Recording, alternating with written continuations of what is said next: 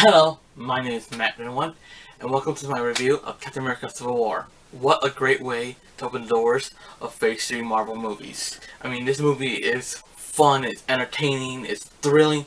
It's what all those TV spots before the movie were saying, so to quote them. So now, this movie is a direct sequel to The Winter Soldier, and also a tiny bit of Age of Ultron, because there's like Scarlet Witch and like bunch of Sokovia, those type of things. So this movie starts off in the Hydra base, and we see Bucky / Winter Soldier, and turns out he has a brainwash code to make him do all the Winter Soldier stuff, or the Hydra stuff, that the dirty work that they don't want to do at all. We see the Hydra agent give him the brainwash code, and then he does his work, and then he gets like some type of like formula, and also kills the person that he stole it from. So next we cut to modern day, and my ass, I don't know why this movie has big ass titles all over it. When they show a new place, the titles are just huge. I don't know why. But then they don't quite fit the movie, kind of. The only one that I think will fit is when they go show Queens. It looks like it fits it. That's the only thing why I think they probably did this big ass titles for the places they show. Back to the Avengers. They're doing a mission in Africa, tracking down the rest of Hydra, the Order remains of Hydra, trying to stop them from getting this liquid formula, whatever. So, but Hydra ends up getting it, and also like be like split up, like so like they can like fuse the Avengers of who has what, and then like well, we do see Crossbones again from the last movie, and he fights with Cap and like Black Widow and the Falcon go after the other Hydra agents. And while he's fighting with Crossbones, Crossbones ends up getting defeated, and then he mentions Bucky, and then that's when Cap freezes. Crossbones had the liquid formula all the time, and then he used that formula to make a bomb, and then tries to explode him and Cap, but Scarlet Witch ends up stealing it with her magic, pushing Crossbones up into the air, and then exploding. That also causing damage, because there's a building by them with villains, and then that ends up killing them, and wanting to get shocked by this. I actually end up feeling sorry for her throughout this whole film, because like she's kind of like innocent. Like she maybe be all this mighty witch or magic. She's not mutant. I can't say mutant. She's not. Or miracle twin, whatever. That's what from the end credits of Winter Soldier. Bomb goes off and like harsh villains. But then we get cut away to Tony Stark. And my ass, that is the freakiest thing that we see. Like Robert Downey Jr. as a young, so freaky how they aged Robert Downey Jr. young to like his 20s, and it's like fatherly creepy almost in a way. He's not high how he was in the 90s.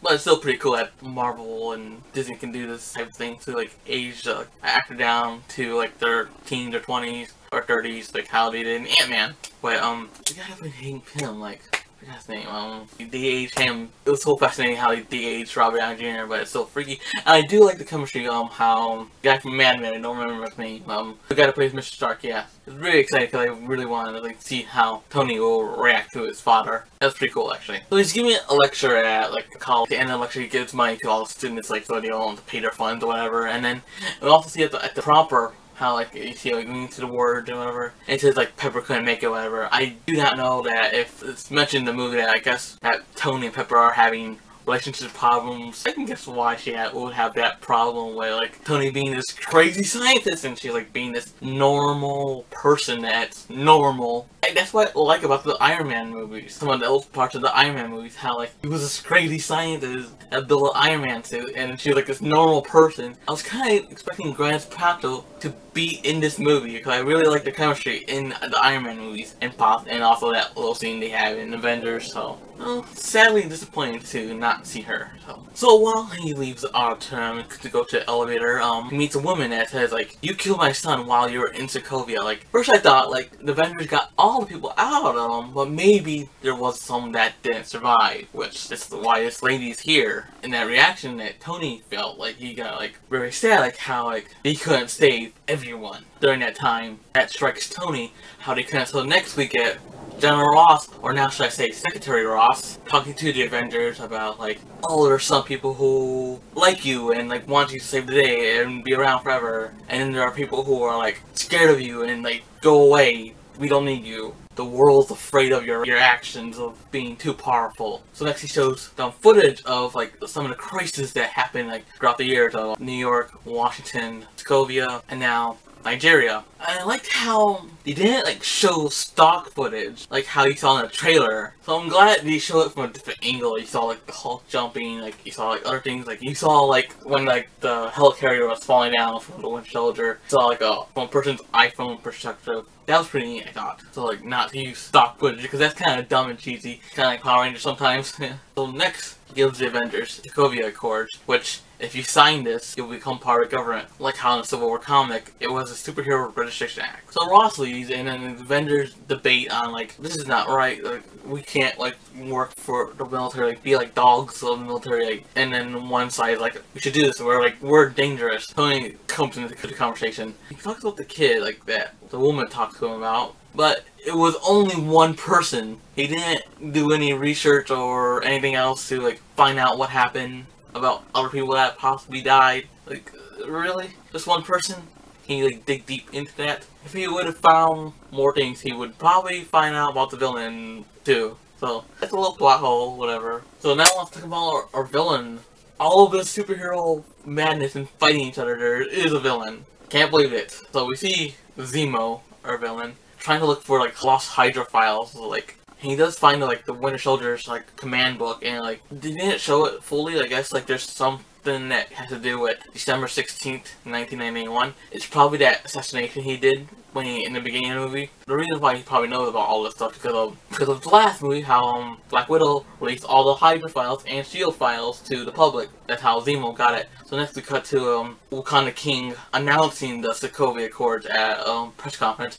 I think it's, I don't know where it was. Was it the US or was it Africa? Like, they show, oh my god, those big ass titles are also white, so it's hard to like read some of them. And it's also, you should have just gone with black, I think. I can see it better. Or have like white words with black outline so I can like read it better, like how I do with my thumbnails. During this announcement, the place was attacked and the Wakanda King died, and then his son T'Challa after that seeks revenge. I'm hoping I'm saying that right.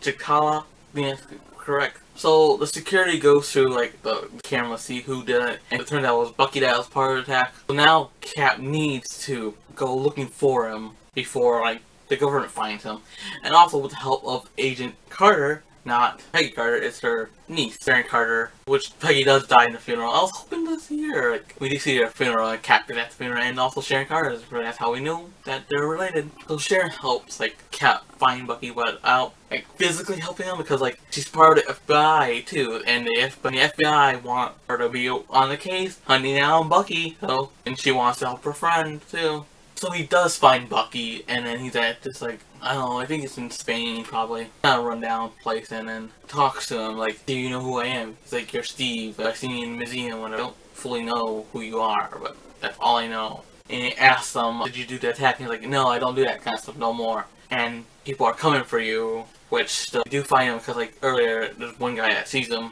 So they come for him. I love this movie's action. Like, they're like, I forgot to mention the action in the movie in the beginning. And this is super fun, because, like, I like when it's hand-to-hand combat. Like, oh my god, I forgot. Did Black Widow ever punch anybody in any of the Avengers movies? Or Captain America and Iron Man? Like, she really punched somebody. Like, I know that sounds stupid, but, like, I never seen her do it. I seen her do drum kicks. She did that, her move, whatever, but she, like, really...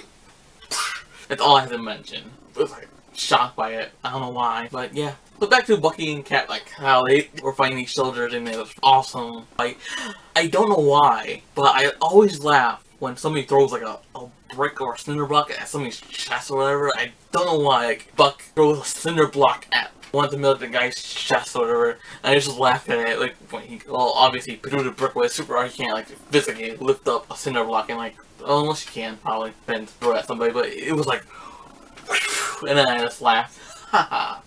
So while in this chase, like, we are introduced to the Black Panther, and I actually like this, like, introduction, like, to him, like, we knew it's T'Challa, but if you're, like, the casual audience, and you don't know what's happening, like, who's this guy, and then he takes off the helmet, like, right there, and like, the reason why I say this is because, when I saw it for a second time, I was with my mom for, like, her Mother's Day. She just wanted to spend time with her boys, and I just want to see Captain America again. And my brother already saw it for, like, 2 times, and this is the 3rd time, so we had a fun time, and, like, she had a fun time, too. So, and she was like, oh, we're in theater, and we were, like, she was, like, wondering who's this black tire guy, whatever. She, like, and she found out, like, the Prince of Wakanda, or now King of Wakanda. So it's very shocking for like just normal people. That's all I'm saying. So yeah, I do like his like panterness, like whoosh, scratching the shit out of it. He's like, I still don't know how you weave metal into like a suit. Somebody needs to explain that to me. Like, how do you do that? So after all that shaking around and awesomeness, quick mention: the Russo brothers actually use actual cars for like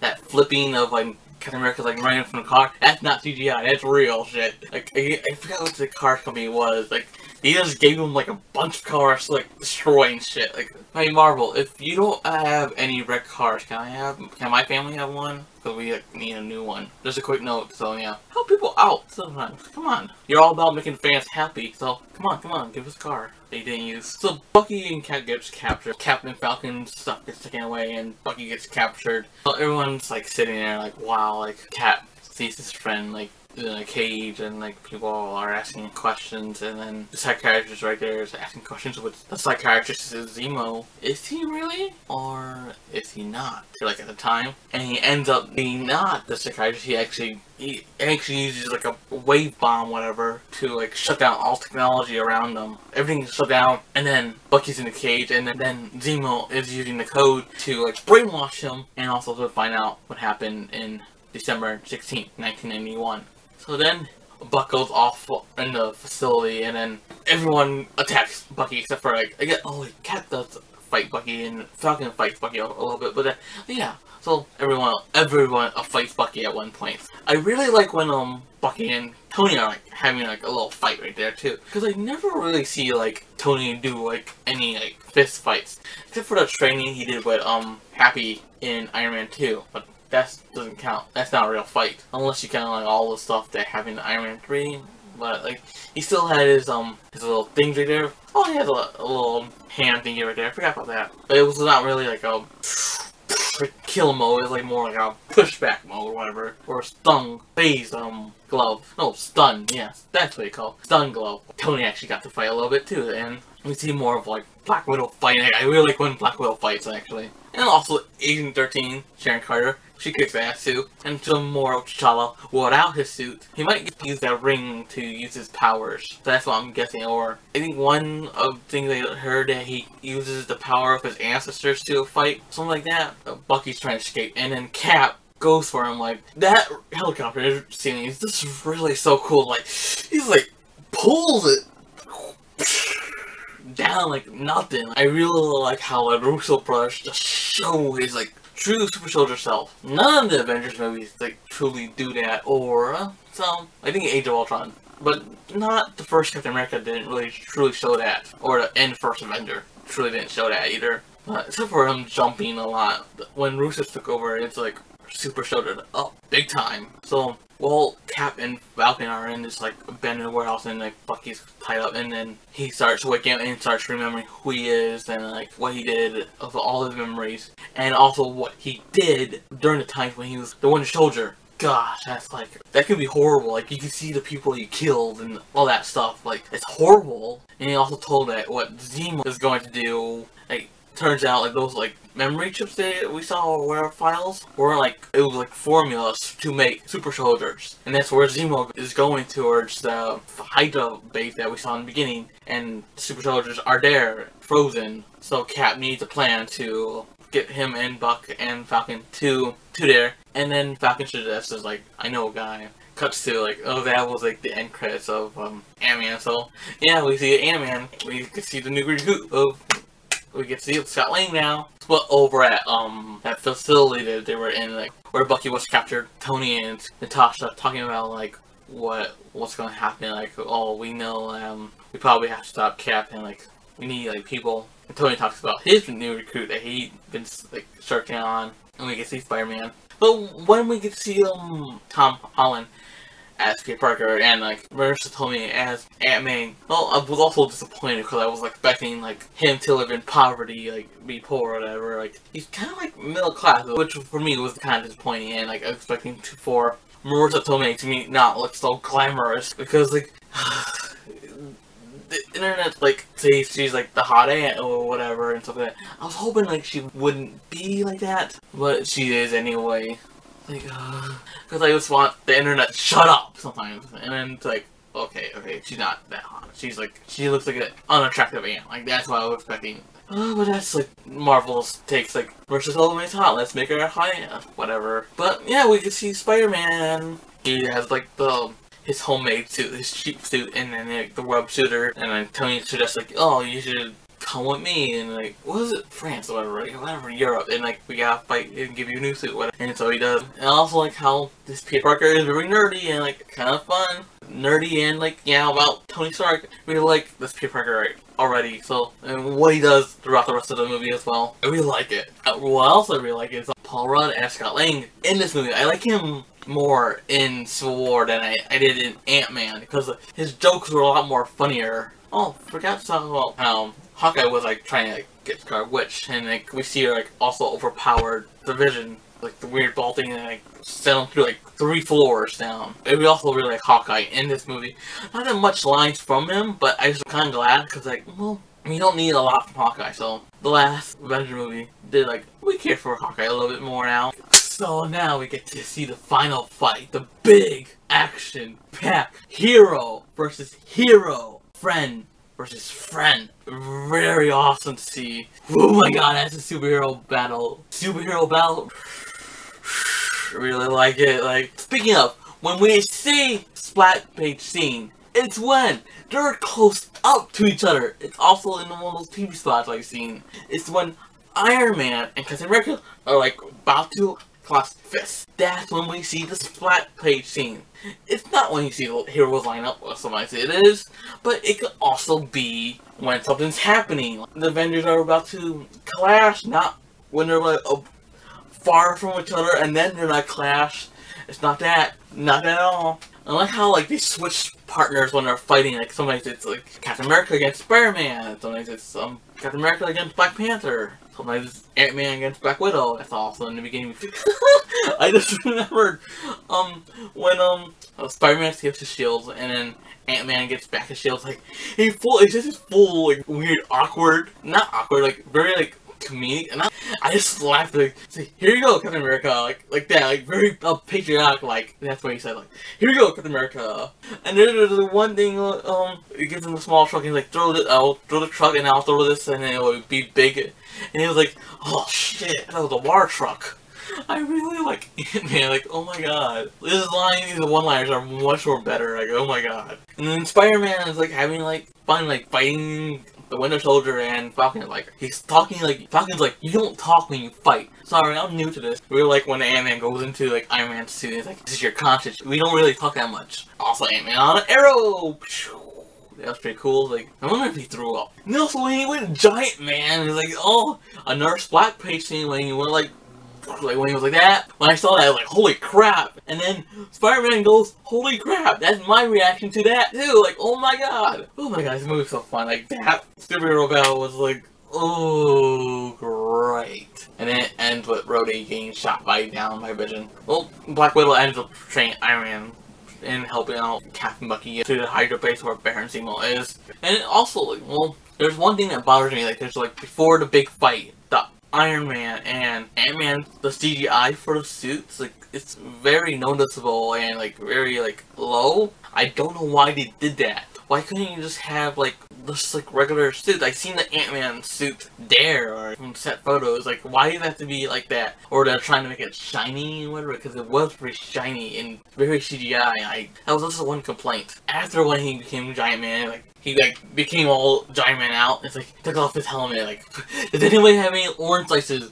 I really liked that part. Like, when I came out there for the first time, that was the only part I was thinking of the whole time. I don't know why. It was so hilarious. I really liked that. So when the other team got captured and Tony's visiting them in that info down, that's what I'm calling it, info down. I know it's Prison 42, but it's probably not Prison 42. Well, Prison 42 is supposed to be like in the negative zone. It could be not 42. I did read Civil War, so I do know, like, but I'm not expecting that could possibly be Prison 42, or when Tony was actually going to there, he actually finds out that the person that was supposed to, like, interrogate Bucky, or the psychiatrist, found out, like, the real one was dead. That's awesome. One of the Russo brothers cameos. Now I found, like, the guy that interrogated Bucky was not the real guy. So that's why he's there, and he goes to ask Sam, like, if your cameras are up. He actually tampered with that, so like no one will see what's going on, like to like hear what's going on. So he asks, like, I'm blocking them, where'd he go? Hurry up, you only got like 10 seconds. And then Sam tells them, like, he's going to the Hydra base, stop like superhero soldiers from being released. So when he actually does go and like, oh, I'm with you guys now, I'm sorry about everything else, like, calm down, soldier.